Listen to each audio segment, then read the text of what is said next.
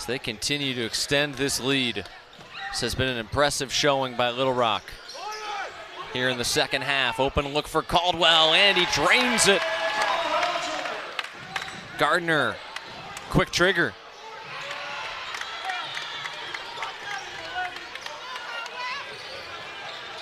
Lindenwood again, understanding the predicament. They feed Burrell, and he throws it down.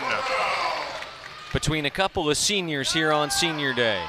Into the corner off the inbounds, missed it all, and now an over-the-back foul called on Gardner, and that'll be it for him. With 18 points, 9 of the 18 coming from. Second free throw is good for Burrell. Puts up a shot, it's blocked.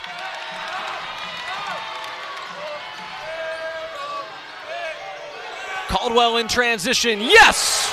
7-point game. Be surprised if he passes it now. Spinning into the paint, no good. And Burrell is fouled. Two free throws for Burrell. First one is down. 12-2 run for them. The last 2:42. Zone look right here by Little Rock. Going away from the man look. Cole will fire from in front of his own bench, and he's got it! It's a 2-point basketball game in St. Chuck. Now you're looking at patience on the offensive end. Look for a good shot, don't need to force. Childs into the corner. Trimble, a step back three. No good, but an offensive rebound. Burrell feeds inside. Trimble can't finish, but he's fouled. First free throw is good. This play is practically silent. And he's got it. Tie game. White takes it under 8. Now Gordon in the post. 5 to shoot. He's double teamed, trying to find some space. He puts it up, and it's no good. 2 hops on the rim and 2 strong, and we've got free basketball in St. Charles. Good getting to the basket in these type of situations, drawing fouls. He does so again, but kicks out to Childs, who nails it. Lindenwood by 2. Great play by Caldwell, getting downhill and then not going 1-on-2. Jefferson answers. Oh, back and forth we go.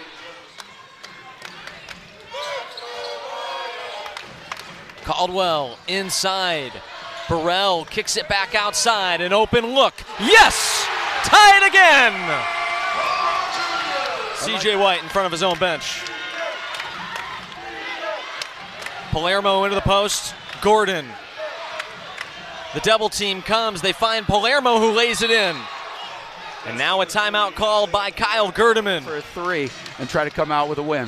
Full court pressure shown by Little Rock here. 2-point game, 10 seconds to go. A trip to Evansville on the line. Caldwell. He's out near midcourt. They've got just 3 seconds. This will be for the win. He got it! He's mobbed by the bench.